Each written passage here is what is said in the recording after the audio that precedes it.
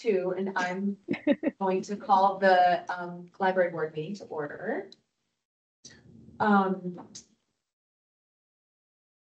Marie, I'm assuming that I'm just taking over since you're remote. So I'm gonna go ahead and just keep on, keep them on.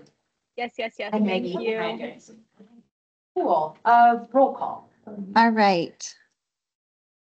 Chair Marie Hotta. Here. Vice Chair Gina Oberding. Present. Maggie Burns. Here. Luke Curtis. Here. Kyle Davenport. Here. Edie Hughes. Here. Dina Phelps. Here. Amy Wilson. Here. And excused, we have Chris Ray and City Council Liaison Chelsea Noonenkamp.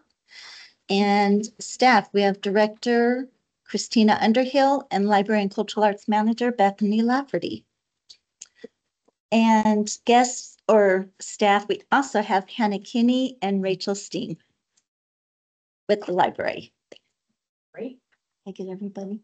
Well, hello, everybody. Welcome to July. We have 2 new board members. Ta-da! So this is great. So we would love to get to know you both, Kyle and Luke, and for you to get to know us a little bit. So if you don't mind, we'll kind of go around and do a little intros of ourselves, and then we'd love to hear a little bit about you. That's okay. So I'm Gina Oberding. I'm the assistant. My title in real life is assistant director. I'm not that here. I'm the vice chair of this board. And I've been on the board for 1.5 years, so we know that you would think I would know what my title is. In my life outside of this, I do work in prescription drug abuse prevention. And so there's that. Let's talk about that. So Edie, do you want to go ahead and introduce you? Well, Debbie, I'm assuming you have. We did, yeah, before the meeting started. Okay, great. Edie. I'm Edie Hughes. I've been on the board, I think 2 years. I'm retired. Moved to Englewood about 2.5 years ago. I've been on the board for 2.5 years. Dina and I started at the same time. I'm a pastor here in the city. I've lived in Englewood for Dina. I've been on the board for 2.5 years. Yeah. I lived in Englewood about 4.5 years, or 4 years. And I'm an operational excellence specialist in supply chain outside of my library. I'm Beth Lafferty. I'm the library manager. I have been in this role for a little over 2 years. I moved to Colorado from Southern Nevada to take this position. So I was in public libraries in Henderson and Las Vegas, Nevada for about 17 years and about a year of public libraries in the Chicagoland area where I'm originally from. So I'm the school board liaison. I've been in Englewood for about a decade, and outside of my school board job and this board, I'm in real estate. And I'll continue with the board, and then we'll go staff, and then the 2 of you. That's okay. Okay, Amy. Just a brief introduction. Yep. Hi there. I'm Amy Wilson. I lived in Englewood about 20 years. I've been on the board at least 5, probably more like 7. And I work for the city and county of Denver in child protection. Oh, welcome, new members. And Marie. Hi, everyone. My name's Marie Hotta. I have been in Englewood since 2013, so 11 years now. And I've been on the board since 2019, 5.5 years now, which is wild. And yep, I'm a stay-at-home mom. I do a lot of work in the community with the library. I do a lot with the schools, and I'm really glad to have 2 new dedicated members on the board. So thank you. Great. And then we have staff at Adjournment. So very wonderful. Hi, I'm Hannah. I'm a full-time circulation librarian here in the library. I've worked here a little over a year and a half. I moved to Colorado to get my master's in library science. Left out the job here while I was still. My name is Rachel. I am Same thing as Hannah, but on the reference adult services side of the library. I'm almost at 3 years here. I started off as a substitute librarian, moved to associate. Yeah, got these jobs at the same time. Also came to Colorado for an MLIS.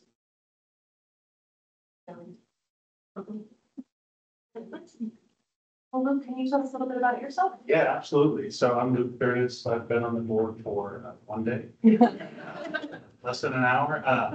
I've lived in Inglewood for about 4.5 years and very excited to get involved. And I work for Jefferson County, fraud investigator outside of this, but excited to be part of this board. I've worked with the Inglewood Library just a little bit, just being a resident. And I really like it, so excited to be here. Glad having you. Yeah. Kyle Davenport. I'm very excited to be here. I'm an attorney at the Colorado Attorney General's office for my day job. I'm a Colorado native. I grew up in Aurora, and this is my second stint on the library board. I was on the Arapahoe Library Board for 3 years, from 2015 to 2018. Very excited to be back in London. Great. We look forward to learning from you. I'll- Those I'll of be us that, quiet. this is their first round, so. Okay, I'm gonna move on to the agenda, and thank you both for being interested in working with us. We look forward to learning from you and for, your contributions. So approval of the minutes. Did everyone get a chance to look at those? Are there any edits that are needed? Debbie, for being so great at keeping us on track with minutes. Anyone want a motion to approve the minutes as written? I'll move to approve the minutes. Thanks, Maggie. I'll second. And all in favor of approving the minutes as written? Aye. Aye. Aye. The two of you have to now officially vote. I believe. Aye. Yes. Thank you. I mean, not to pressure you, but your first task is to vote on something. Recognition of public comment. I don't know that we have any. We do not. Okay. I did notice we have a guest with us. Did you want to introduce yourself or? I can if the board would like. Sure. Yeah. So my name is Shao Young and I am Inglewood resident, have been for 1.5 years. I'm guest of Luke Curtis. Great. And Oh, great. Nice to have you. I was thinking it's odd if there's, I mean, I'm not used to having a crowd of people here, so it just feels odd if there's someone there and you're like, didn't say hello to them. So nice to have you. Thank you. Reports that. All right. The library statistical report, we'll start with that one first.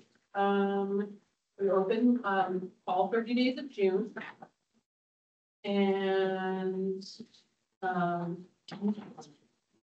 had 1,200 visitors over last June, so that's good. Couple of things I wanted to point out.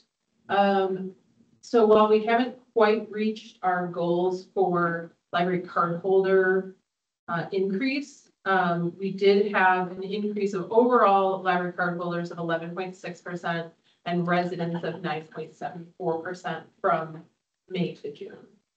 Or maybe that's for the whole year, sorry, that's from like the end of 2023 through June. So we're on our way of, I think our goal was to hit like 15 and 25%. Respectively, I'll get to that in the action plan, but I just wanted to point that out. Other items of note are total questions asked. We had 2788, and again, the majority of those are for adults. There was 111 questions for children under the age of 13 and 25 teen questions. The top 50% categories of questions asked were the questions about accounts, that was 17.5%, supplies, 15.4%, and again, supplies could be anything from providing scissors, staples, earbuds, snack bags that we provide in water. And then just general directions within the space of the library. Room was 8.5%, room reservations were 7.7%. And then questions regarding events or programs, 7.8. Actually, like 56% of the questions asked for those categories.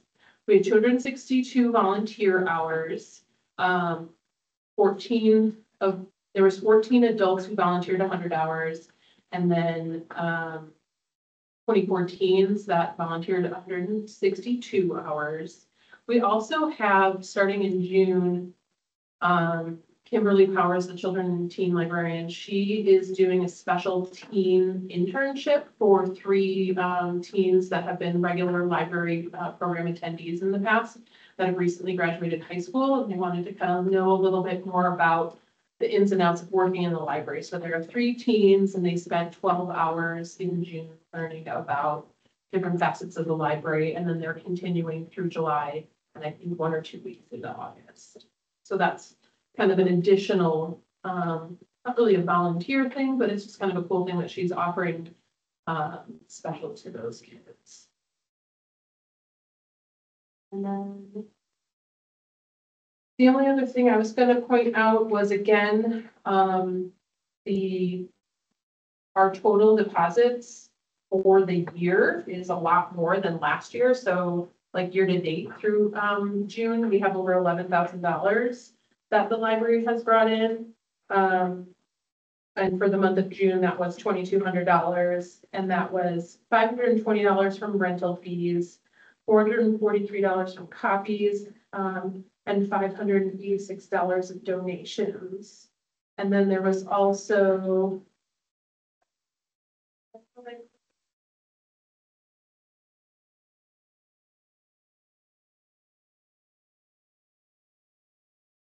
the library bill sale was just like $140 for the month of June, but room rentals are definitely picking up. So people renting this meeting space or the parent room, which is at the opposite end of the library, we are seeing a lot more use of that. And I think a lot of it has to do with the fact that we do have the ability to let people register or like reserve the room online themselves directly. So we've been seeing a bit of an increase in the room usage, and that's translated into some additional revenues. And the donations for this month, some of those were the donations for that young girl that I told you guys about last month. So that one ended up totaling a little over $1,500. So I just think that's pretty good, and we have just like been bringing in a lot more than we did last year. So does anybody have any questions about anything in particular in the statistical report? Anything, Kyle, if you guys have any questions that you want to have a little bit more explanation on, please feel free. Of like what the information that's included. I know it's really neat. I have a question. Yeah. Why are some of the numbers in orange or red? So the orange numbers just denote the totals for those categories. Oh, okay. So like you'll see it in the programs. So there's children, young adult, and adult. So the orange ones are just like the total number of programs and the total attendance. And then the very bottom is just like all the programs total. And I still don't have the page views for the catalog. I just don't have access to that data. So that's the little yellow mark at the top. It's just, I don't have access to that data right now. Did anything stand out to you from this last month in the report? Not really. I do make a summary every month.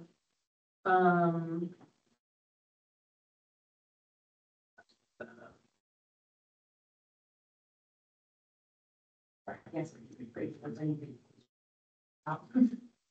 No, I mean, nothing with that was,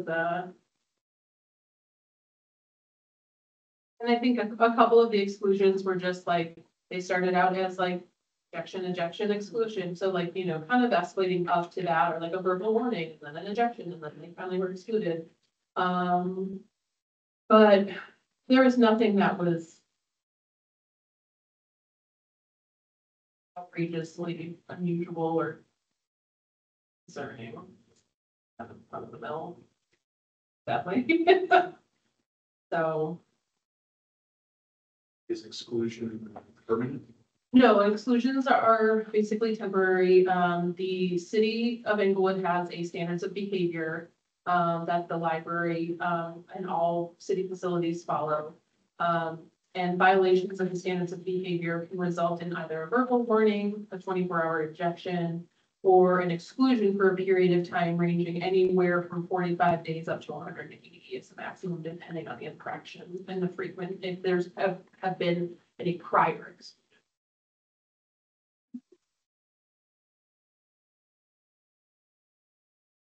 Any other comments or reflections on numbers?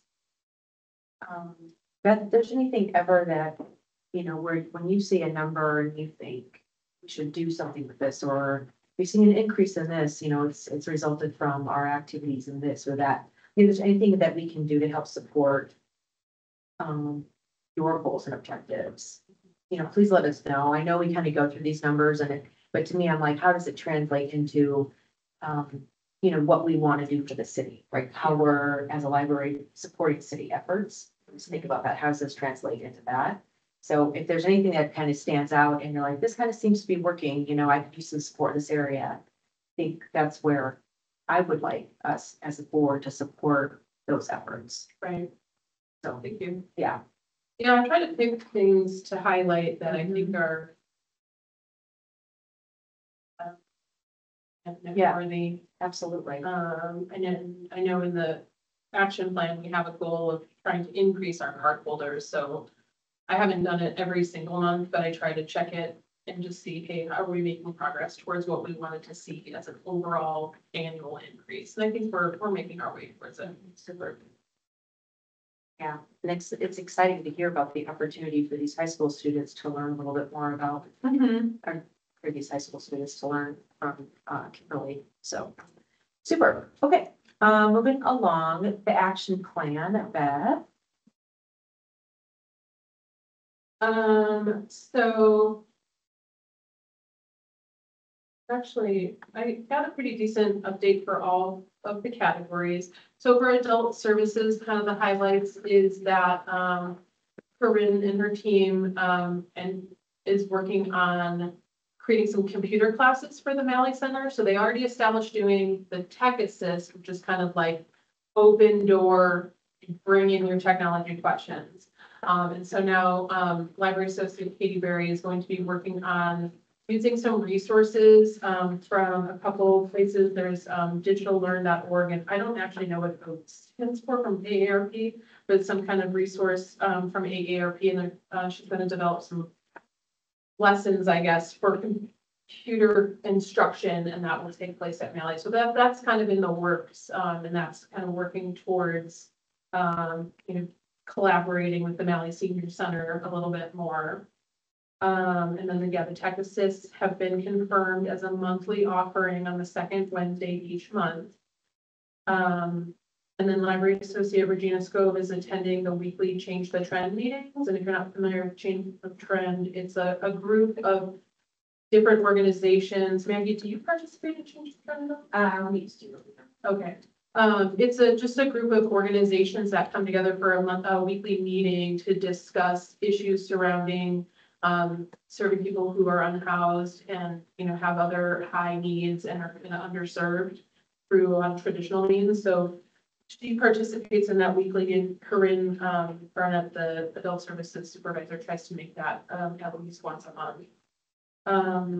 Let's see. And then Corinne is also working with somebody from Hat Force to establish some office hours here in the library. So we're probably going to set them up in like one of the study rooms as we get closer to the cold weather months, so that they can connect with folks that might need resources during the cold weather months.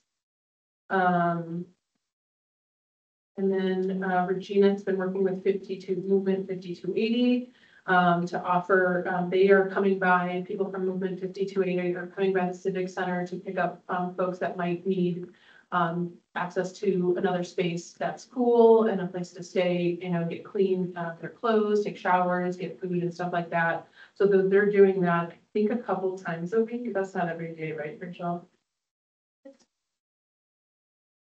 Okay, yeah, I thought it was just a couple times a week. So that's been, you know, increasing that partnership with Movement 5280, and they've actually been bringing a cooler of filled with ice and water bottles that we keep in the library for folks to grab on hot days. So, oh, and then additionally with 5280, Regina has been working with them to help folks get access to vital personal information records, so like birth certificates, social security cards, so that they can get either a driver's license or a state identification card. So I think she's helped a couple of people with that. And then we, like I said, the pantry supplies, that's kind of the water that they have been providing. And then Corinne has also reestablished the library's partnership with Integrated Family Community Services for pantry items. So they are donating some food items when they can. Is it weekly again? Just kind of sporadic, IFCS. Oh, it's monthly, okay. Yeah, so monthly donation. And then we use those items and put them into the snack bags that we make available. We have usually about a dozen or so snack bags every day that we pass out. So that's adult services. The children's team doesn't have a ton of stuff because they are super swamped during the summer with all of their summer reading programs and performers. But like, as I mentioned with the statistical part, Kimberly has started this special teen internship with 3 teens. I don't know that this is something she's going to do every year. It just so happened she had 3, seniors graduating from high school that had this interest in, knowing about the career potential for working in libraries. So they spent 2 2-hour sessions during June in the library. And then they will attend weekly sessions through through July. And I actually will be meeting with them myself next week. I'm looking forward to that. Circulation. So I just want to, so in the campaign to increase library card holders, so it's increase all library card holders by 25% and residents by 15%. So we're kind of about halfway there almost. Because like I said, total registered card holders is 11.6 increase, and then residents is 9.74. So we're making progress, and hopefully we'll get to that by the end of the year. So patron experience supervisor Carrie Watson has completed the first full draft of the circulation operations manual. And it's electronic format, so the staff at the circulation desk are kind of keeping that up on their computers for quick reference to ensure that they're consistently following processes and procedures regarding circulation. And then Carrie and Corinne are going to kind of collaborate to draft something similar that would apply to the reference desk for adults, so that we're getting, consistent services across all staff members. So like, then Hannah, oh yeah, you got volunteered for this. Hannah is working with one of the grantees from the City of Englewood's Sustainability Grant Program.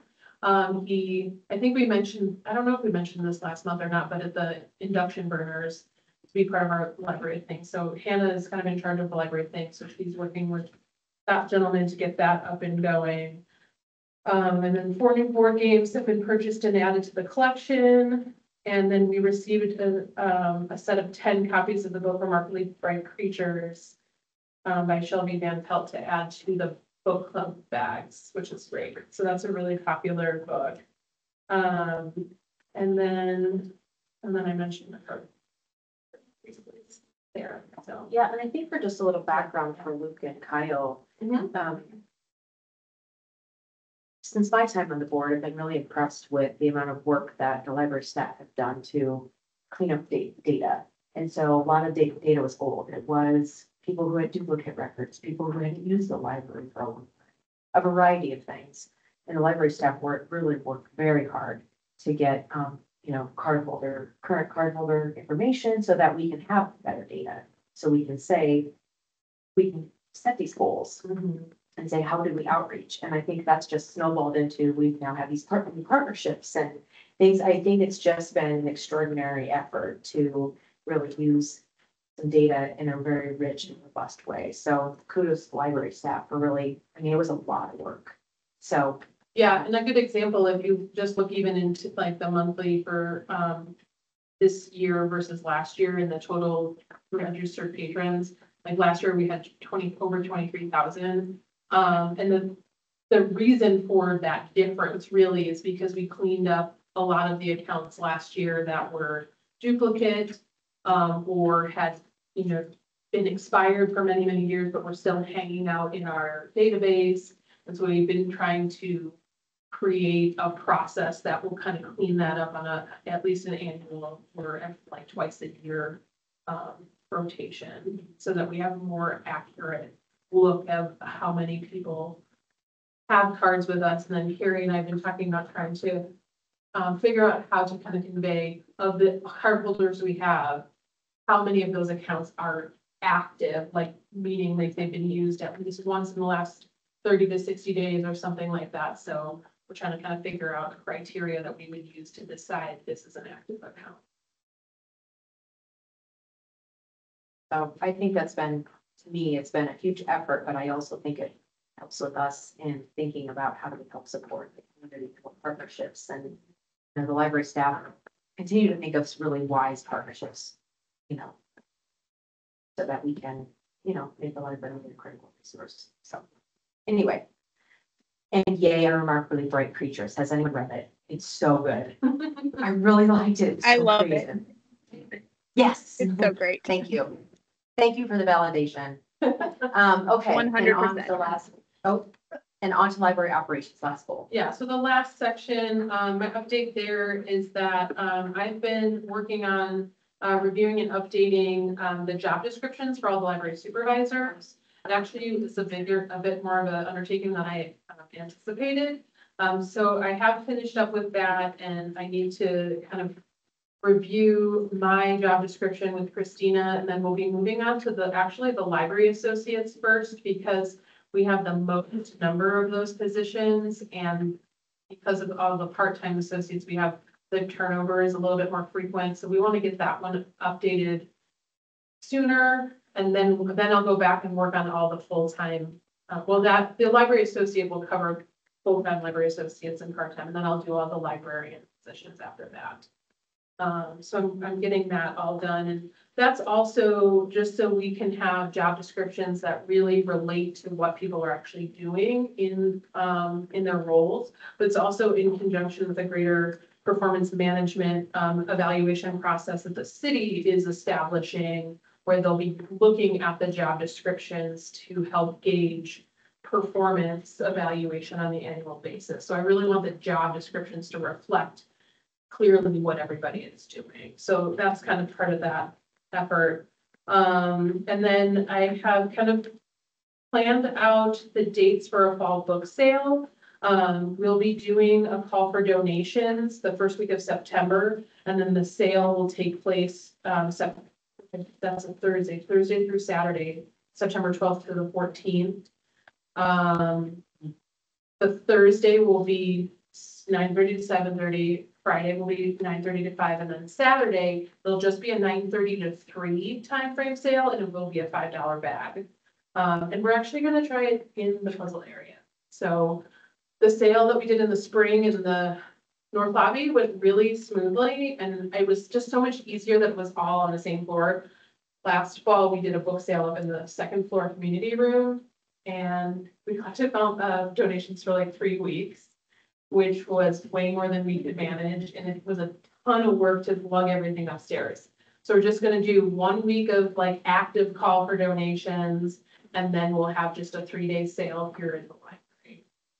So that's gonna be shaping up. So we'll probably have some opportunities for volunteering at the book sale itself, or helping us set up or take down and stuff like that. So I'll have that stuff coming out later in August. If you want to volunteer to help us out with any of that stuff. We're hoping to stage all the donations in this room and sort them, and then bring them out to tables out there in the library. So it should be a much quicker process. So I'm excited about that. I don't have like a monetary goal at this point. I feel like it kind of depends on how much stuff we have on hand and the quality of it to kind of decide like what we could realistically expect. Yeah. Beth, as you're planning ahead for that, there is no school on September 13th for Inglewood schools. So, like perhaps you can either tap into resources with the youth volunteers that Kimberly has had all summer, or additionally, like maybe reach out to the schools for advertising as something to do on that day off. Okay. Just something to do. Yeah, because when at the April sale, the children's books were gone in a couple hours. Like that Yeah. stuff all went super fast.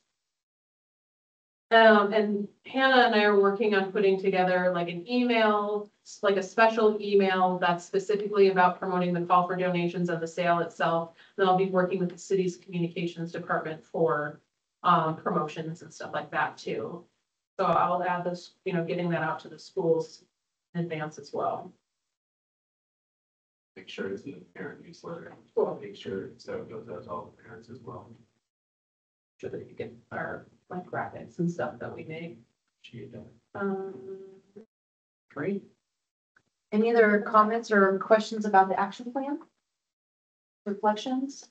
I did want to just mention, it's not officially in here because I didn't know about it at the time, but we do have our contract signed and completed for the library consultant to begin work on doing the library strategic plan. I do have an initial meeting with their project manager tomorrow morning, where we'll kind of just talk about, you know, the plans that we need to make and start setting some like loose dates for the initial kickoff meeting for the library work team. And then we'll be looking at some dates kind of going further out. And I don't know what the preference would be for, I'm just not really sure how we're going to do it, but like we obviously want opportunity for the library board members to participate in certain things. We may have it where we just have him come to one of the board meetings to present some information. And because I know we do have to be careful about having multiple board members in a single meeting. Is that right, Debbie? It's like 3 or more. Okay, so we probably have to keep it kind Which of. is not not a problem. We just have to advertise it.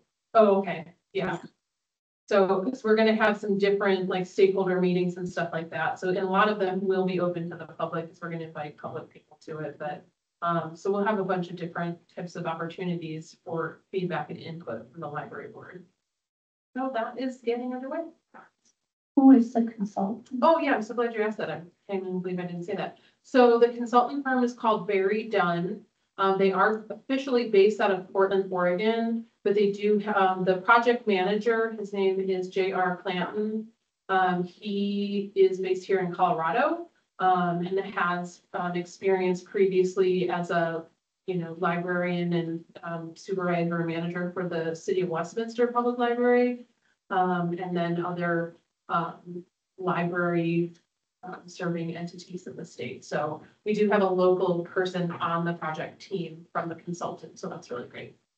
Do they do almost exclusively library? They actually have kind of a specialty within municipal governments, parks, recreation, and library. So it's one of the things we really liked about their proposal and their experience was that they have a depth of experience for working with libraries that are part of a parks and recreation department the way we are, because we're not a standalone library district. So that's nice to have somebody that has that perspective and then kind of understanding of the position that we are in within the greater organization of the city of Inglewood.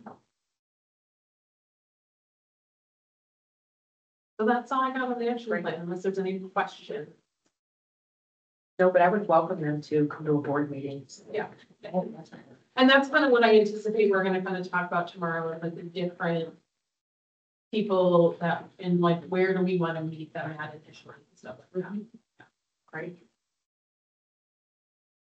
Great, okay. All right, I'm gonna move us along the agenda here. So that was reports. The library doesn't have a budget, so if anyone has $1, you can contribute now. Just kidding. It just says 0, so I felt like I should say something. You spent all your money. We have spent it wisely on a variety of things, on a summer reading program thing, staff development, so. Moving on to new business, we have a review and approval of policies. We've got the Inglewood Public Library patron privacy policy and the public computer access internet policy. I don't believe we've seen these before, so I don't believe we'd be voting on anything. It's up to you, if you want to vote on it or not. If you have a chance to, review them prior to the meeting. Basically, this is just formalizing a statement regarding patron privacy, kind of pursuant to Colorado library law. The library does not have a formal statement of patron privacy, which is something that's just kind of a staple of what we should have. So I did a lot of research of other library patron policy statements. It kind of did a draft of the things that I thought were most pertinent for Inglewood, and then had the city attorney's office review my initial draft, and they kind of fixed some of the wording and made the applicable laws explained a little bit more clearly. So the gist of it is that we don't disclose the use of the library, whether it's what items you check out, or what you were looking at on the computer, or if you were even in the library. We don't keep tabs of that kind of stuff. We don't keep any paper or electronic documents that contain personal identifying information. We don't release the information of a patron's account to unauthorized people. And then the only kind of information we would collect is pursuant to library operations. So if you're signing up for a library card, you'll need to provide your name, your address, a phone number, an email address, and a date of birth. And then proof of your local address. And then for study room use, we just ask people to provide first and last name, email address, and preferably a phone number if they have one. And then for computer use only cards, we just ask for first, last name, and date of birth. And then this just states that the patron responsibility for reporting that their library card was lost or stolen, so that we can protect their account from unauthorized use. But it is the cardholder's responsibility to notify the library.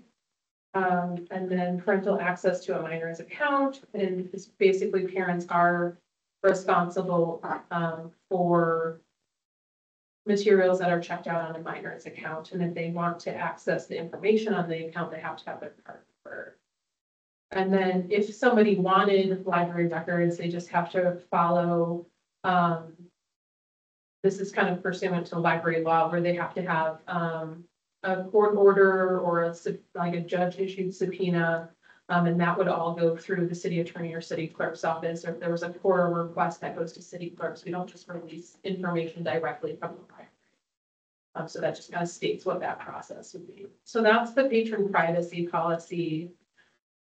Where would this be kept? Is this going to be on the library's website? Mm-hmm. Yeah. So on the library's website, there is a policy tab, and currently we have all the policies that have been, kind of approved and supported by the board up to this point are included there.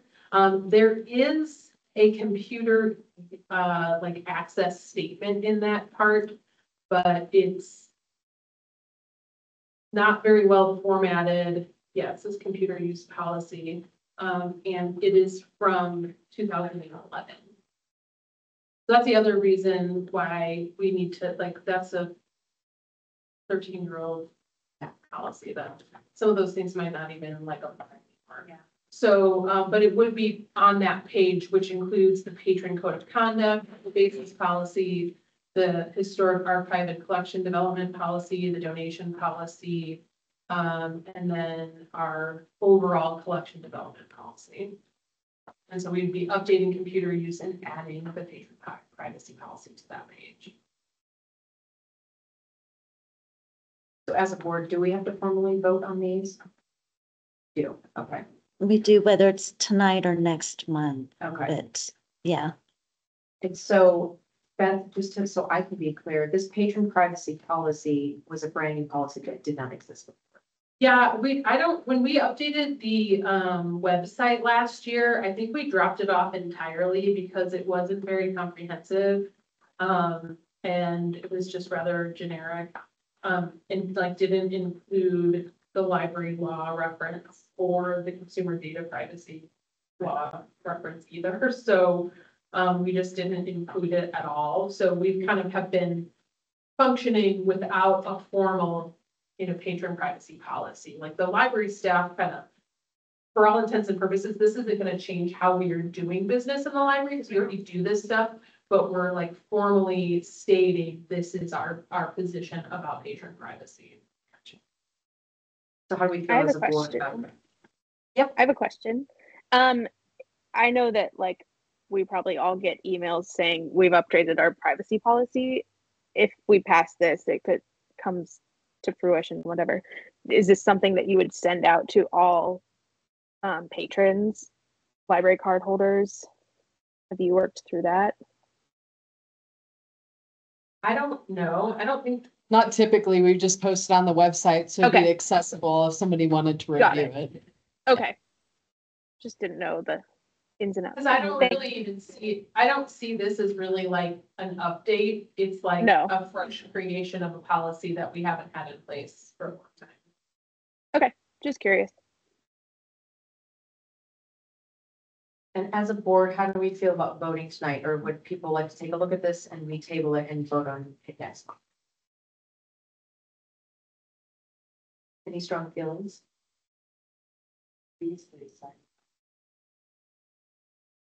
Especially, yeah, especially. Yeah, the city attorney's office basically has given their okay, and that's why I was doing that first. So that I would be presenting like the most kind of comprehensive draft of this stuff with their input and language. Yeah, I'm comfortable voting. I am too. And we Okay. could probably, separately. Yeah, Yeah, but then we just went through the. Yeah, do you want me to kind of go through, highlight the? Well, I computer guess I'd like to internet? kind of just address the patron privacy policy Sure. first, and then let's. I get to the agree. other one. Yeah, Okay, so is there a motion to approve the patron privacy policy as written? So Kyle? I'll second. Gina? Thank you. Like I'm on Zoom, and you have to identify yourself sometimes, it's my life. All in favor of approving the Head down, right. patron privacy policy as written? Aye. Great, thank you. So, there you go. Thanks, Beth. Appreciate your work on that. Okay, and then we can move on to the computer access. okay, so the first paragraph of the computer access and internet use is basically just a stipulation that there's all kinds of information on the internet. We're not like the aggregators of the information. We don't know if it's true. We don't promote one thing over another. And that people kind of have to make their own decisions about what is appropriate for them to look at on computers. And let's see, so the first numbered section that we do make internet resources available to all patrons. So we have public computers that are available and we have public Wi-Fi. And the staff provides assistance to individuals to access those resources. And then if they're using their own personal devices, like on the Wi-Fi, the library has no liability for any loss or damage. So if there's something happens on the Wi-Fi or somebody steals their stuff out of the, physically. And then the responsibility to erase the computer data, that's actually only on our physical library computers. So like when you log onto the computer, you do information, you log into websites, you create a document. When you log off, all of that stuff is erased and not maintained. The only kind of, I guess, information that we have is based on, people's use in terms of logging into the library computers. So we do, because we collect that as a statistic of how many computer sessions took place. So if there was some kind of legal requirement to provide data about that, like we could, but we don't release that information. We don't collect it other than to just count the number of sessions, not individual people accessed. There is filtering software on all of the public computers. And I believe that the Wi-Fi may have some degree of filtering, but I don't know if it's quite as thorough as our like hardwired networked computers. And then access to internet resources for minors. We actually don't have public internet computers that are designated for minors, except for the 2 computers in the teen room that are kind of accessed during specific program times generally. And then there's no internet computers in the children's area because those 4 computers are just non-internet connections. But children can use the public computers, you know, in this large area where the computers are at or in the tech lab. So basically just to protect children using internet services, that's the other reason why there's the filtering, and that section also talks about the Internet Protection Act. So there's like a federal and a state law about that. And then just that the library staff are not going to deny access to computers for children because we will allow people to use all resources within the library. So it's kind of, again, up to parents or guardians to determine if that's appropriate for their child to be doing on computers. And then the last section is basically the responsibilities of patrons to use our technology appropriately, and that there are some specific things that are not allowed, specifically displaying sexually explicit images or images that might reasonably be considered immediately offensive to others, access, display, transmission, or dissemination of obscene materials or child pornography, transmit threatening or harassing materials,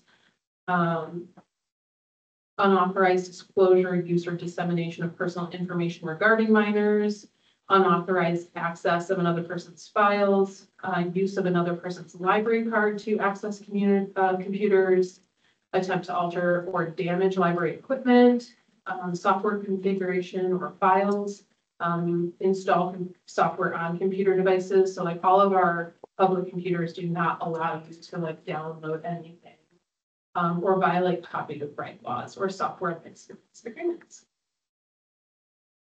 And then it's our policy to report illegal activities to law enforcement.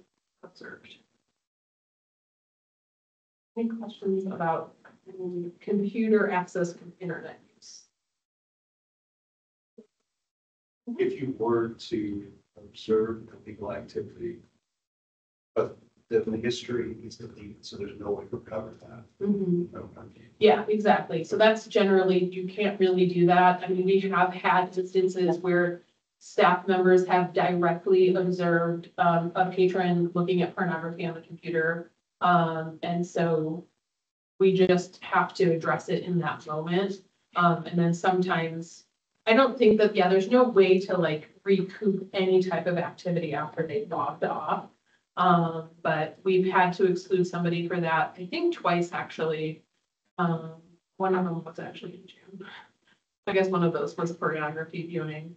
So we do kind of, and then the library guard, like the security guards, keep an eye for that type of stuff too, and report it to library staff. But in terms of like other kind of criminal activity, we wouldn't necessarily know unless law enforcement was investigating something that led them to like, oh, it was a library computer, even if you can't recoup anything. That's when we would require some type of court order or subpoena to review like log on access for an individual. If they were like, we need to see that as proof of our case or evidence or whatever. I've never in my career encountered that, but it's out there if it needed to be. You need to put anything in here. I know it says that you'll report things to law enforcement, and that is a direct repercussion of the responsibility. Do we need to put anything in here about like being excluded or down at the library or anything, or is that covered by our sort of first paragraph? Yeah, I mean, I think that would apply more under the standards of behavior, because if you're actively excluded and you return to the library, that's a situation where library staff would contact probably the police if it's an active exclusion, because now they're violating the exclusion and could be, cited for criminal trespass. Yeah. I just mean if someone does one of these things, the automatic exclusion. And does that. Not necessarily, because even a violation of the standards of behavior does not automatically equal an exclusion. Because it may be, and again, it depends on the severity, how many times has it happened in the past? Have you been warning this person about this and you know that you've educated them about the expectations for behavior? So I think some of these things would be kind of classified in the standards of behavior as commission of a crime. And that's how it's broadly stated in that. So I guess to that point, would we have to reference the city standards of behavior in this policy at all? I guess I think so. Yeah, okay. I haven't logged into a library computer before. Is there a click-through that requires? Yeah, we have an authentication where you have to use, have a library card in good standing, which essentially means it's not expired and it doesn't have fines of over $50. And so you have to, and so like if you came in here with like a Denver Public Library card, you can't use that to log into our system. It has to be authenticated as one of the Englewood Public Library cards with the specific initial 5 check digits for our library. Actually kind of like what you're like, I think you're asking it. And I was reading on every year that I have. Yeah, it does, and it does, like, so once you log in, the second part is like the patron. I think it's more a lot of the patron responsibility and like what's okay to do. So do a lot of people read that? Not really. Sure. But it is posted on there. So it's like log in with your number and you kind of click something and then there's a different screen that has everything listed and you have to click confirm that you're, and it's the same, similar concept for logging into the Wi-Fi. You have to agree to the terms. Yeah, and the Wi-Fi is more defined by the city, not even the library, because it's a city-wide public Wi-Fi. As a resident attorney, give me concern. Don't put you under pressure, but you did, disclose it to an attorney. Yeah, to no, EEG's office. it looks good to me. Is this a new policy? Like the previous one we just discussed? So, yeah, and we do have a computer use policy listed in the website. I mean, I wouldn't call it a real policy. It's just like a blob of information. It kind of addresses all of these things, but not as clearly and concisely as we've rewritten it. Yeah. So what's on the website right now would be completely replaced by this. And there's a lot of the same elements, but again, it's not written. I don't think this original computer use policy was written with any input from the city attorney previously.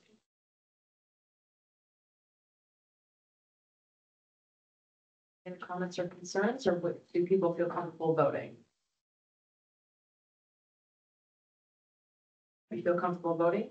Yes. Okay, can I get a motion to approve the public computer access and internet use policy as written? A motion. CD. I'll second it. Thank you. And all in favor of approving the public computer access internet use policy as written, say aye. Aye. Aye. Aye. Great. Well, thanks, Beth. That's a lot of work. In addition to job description updating, which is also a lot of work. You don't think it's gonna be, and then it I just was is. really surprised by how. Yeah. Yeah. Yeah. Yeah, great. So kind of moving through here, just old business. Last month, we had talked about book drops out front, and Beth was just kind of talking about accessibility and what options might exist. So do you have any updates for us? So Carrie Watson and I met with staff members in Public Works and the facilities manager to talk about removing the 2 book drops that are in the Circle Drive. And we did decide, and when we were looking at the two boxes, there is one of them that had like a very small opening. You couldn't put a children's picture book or an oversized like cookbook into that book drop. So we are actually going to eliminate that book drop altogether, because it's only accessible for placing in specific types of items. So it's not as useful as the other three. So we are gonna remove that one completely. And then the other one, we scoped out a space in the parking garage. If you're familiar with the area, it is kind of right outside this window that's designated as the motorcycle parking. It's kind of across the driveway, the first spot, and then there's a yellow zone with lines. We're gonna, like, potentially gonna designate that spot as not a parking spot, but just like a 10-15 minute loading zone where you can pull in and the book drop will be there. And then on the driver's side, you can put your returns into the box. So Public Works does need to work with the city manager's office and the fire marshal to make sure that this would be an acceptable place to set up a drive-up book return. So we're kind of just in a holding pattern, waiting for some feedback after Public Works talks to those two. And so that's hopefully what our plan will be. We also looked at some other spaces, like the space right outside here where the two other book drops are. And they were talking about how across from the book drop is that little green kind of enclosure that there's like an empty dispenser thing and then the westward dispenser. They were talking about removing that entirely and installing a new bike rack, because there is a bike rack that's like out right at the driveway, and it's sort of sometimes when there's a lot of bikes there, it impedes people's walkway coming in. So they were like, this is a good opportunity to just kind of redesign this whole space out here. And they were going to potentially kind of redesign that too. Because the other option, we said, if we cannot figure out a drive up spot, there is a bicycle shaped bike rack out there that we would ask for them to remove that and put the third book drop right next to the other two. Because you can look at the ground and see those two book drops did used to be right there. Worst case scenario, they'd be 3 in a row. But I'm really trying hard to create a space where somebody could drive up and drop their items. We did discuss also putting the book drop on the upper level as a drive up spot, but Public Works is doing a lot of work on the upper level of the parking garage, and they don't want to make any plans for anything until they can finish all the repairs that they're doing up there. So they said our best bet would be to try to designate a space on the lower level, which would be a lot easier for library staff to retrieve materials. So that's where we're at with that. So I'll kind of continue to keep you posted as that progresses. Because I think when we initially met with them, we were hoping we would have everything kind of confirmed and planned and moved, or at least planned a date for moving by the end of August. The library will close in 30 minutes.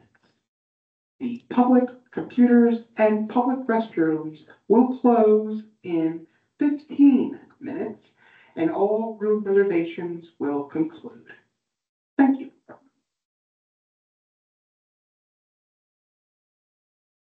Yeah, I really do like the idea of a drive-up situation. If we can make that work, that would be great. I still am a little bit concerned about having all the book drops under the library, because I already feel like our library's hidden in some ways.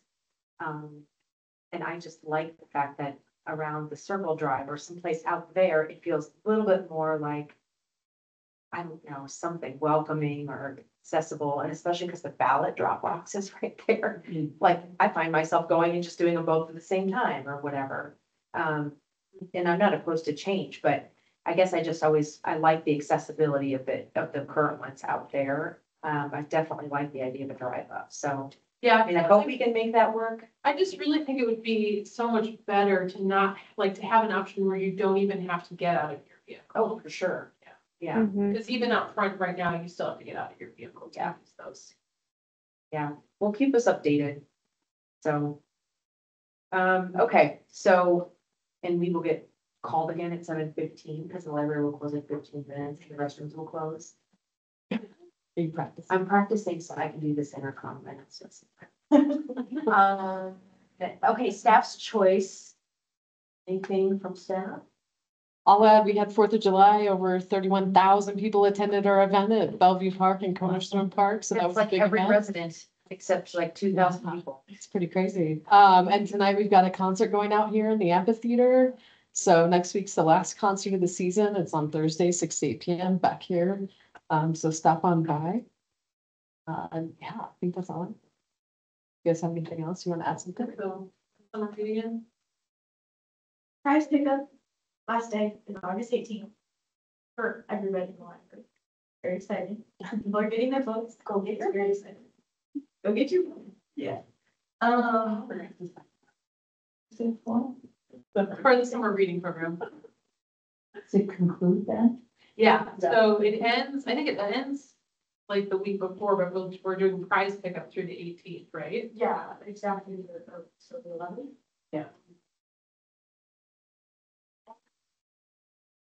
And I think the last like adult summer after hours program is August 2nd. not the 3rd, it's not Saturday. Third. Yeah, August 3rd is the second annual cornhole tournament. So that's for all ages, families are welcome. There will be other yard games. Yeah. It's very. Where's it gonna be? Centennial Park, Pavilion 1, so that. Hannah and I went to ALA at the gym. It was at American Library Association Conference. So it was just a gathering of librarians across the country, a few across the world. It was really fun. I was in San Diego, had really good time in the concert. Great to the library. Great. Great, thank you for sharing. Anything from the Englewood schools? Yeah, a couple things. First of all, some of you may know and some of you may not know that the superintendent, Joanna Paulson, was invited to read at Bellevue Park. She handed out some books and promoted Englewood schools on the 12th. She was also honored by the Englewood Rotary with the Paul Harris Award. If you know, you know. Then we're holding registration sessions at RDAP with translation available for families that need it or want it with online registration. The first board meeting is August 6th. First day of school is August 13th. Facility rentals are back available again, and there are some stipulations. So visit our website to put in a request and to view the stipulations. Other than that, I think that pretty much covers it. Right. It's hard to believe that people are preparing for school already. Yeah. Actually, it just got out. Yeah, me too. Yeah. Well, great, thanks for sharing, and that's great news about the superintendent. I know she's well deserved of a lot of awards, so. Any board member have anything that they would like to share or comment on? I wanted to ask Christina if sorry, I could have gone through city council meetings and stuff, but was everything approved from our capital projects? Or do you have any updates on Yes. that? Well, we're still in the budget process now. We have two projects on there for the library, to update the entryway on the south side here. Add a security exit over by the parent room on the other side, emergency exit, and do a few other things. So that's ranked high in the capital projects. And then the other one was for new library furniture at the $30,000 mark. So that's also ranked high. So far, so good. Fingers crossed, they'll keep moving forward. I think we're in good shape based off of where they're ranked. Okay, good. Thanks.